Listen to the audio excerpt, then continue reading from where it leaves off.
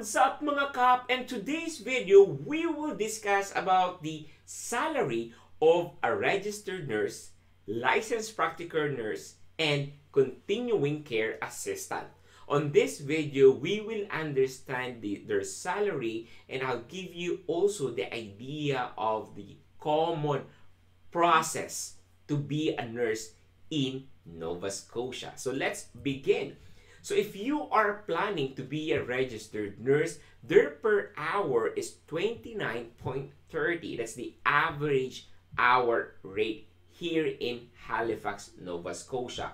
And then if you are thinking of licensed practical nurse, their per hour is 19.97. And then if you are thinking to be a continuing care assistant, their per hour is 17.35. So these are the average per hour rate of a registered nurse, of licensed practical nurse, and continuing care assistant. So maybe you're asking, what's the difference between these three? So when you say continuing care assistants, this is like a nursing aide in a nursing home. In the hospital in the Philippines. LPN is like the midwife in the hospital settings in the Philippines. And of course, registered nurse is the nurses in the hospital settings. So in the Philippines, we don't have a licensed practical nurse. But here in Nova Scotia, the licensed practical nurse are like nurses. The only difference between licensed practical nurse and registered nurses are giving IV medications. So that's the big difference between the two, giving medication. CCA versus nurse, of course, there's a big difference. Nurse, you know what are the job description or their function. For CCA, let's say they do most of the bedside care. So that's the difference.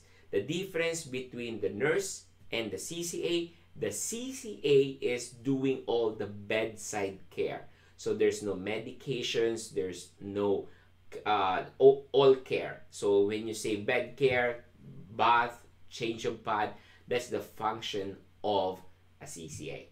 So there's a big difference if you're a registered nurse and you're CCA. LPN and CCA, there's a big difference also because LPN is more on nursing, except there's no IV medication. They give medication, oral and more on oral meds, but there's no IV medications. But it's a case-to-case basis. Every hospital, every institution is different, but that's the general understanding of the job description of these three. So anyway, the question now is how to be a registered nurse, or what will be my advice to be a registered nurse in Nova Scotia. The first thing that you need to understand is, even though you are a nurse for a long time, even though you are 10 years nurse in a big hospital from a different country, or you're a chief nurse, you're a church nurse, or you're a supervisor, you cannot practice nursing here in Canada or Nova Scotia. You need to undergo to a process. So you need to process your documents. You need to be evaluated. You need to prove that you have enough experience, you're a license, your education through one organization. That is the NNAS. The NNAS, their function is to evaluate, to validate, to check, to verify your documents. And they will evaluate, they will give a result to the Board of Nursing in Nova Scotia from your document. Will say, the NNAs will say, okay, Joey Moreno have enough experience, and then he is eligible to take an exam for LPN.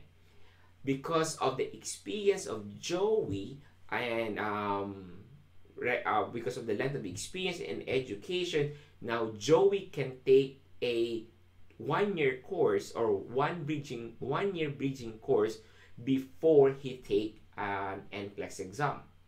So NNAS will define, NNAS will give a result of evaluation depending on your experience, education, what else?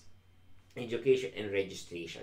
So the NNAS is the organization body that evaluates your nursing. Okay, so they will define, they will tell the nursing body here in Nova Scotia or other nursing body in Canada, what are the things that you need to do. So if the NNA says, okay, because Joey has a lot of experience, now he is eligible to take the exam for the LPN, just for the LPN.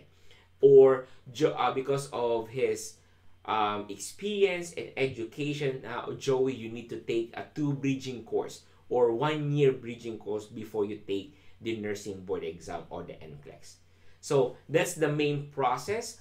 To be a registered nurse, you need to undergo a process. What's the process? NNAS. This NNAS, roughly the cost is you're looking around $600 per what do you call this, per evaluation. So let's say you want to evaluate your nursing, registered nurse in Nova Scotia, that's 600. For the LPN is around 300 to 600. So combine these two, the fee for NNAS, you are looking around 1,000 to 1,200 or 1,200 Canadian dollars. So I'll make a video, a separate video about NNAS. I'll discuss more about NNAS. But if you want to learn more about NNAS, please comment it below, guys. I really love to share the information that I know about NNAS. But before we end this video, I would like to ask you guys to like this video, share this to your friends, especially to all your nursing friends.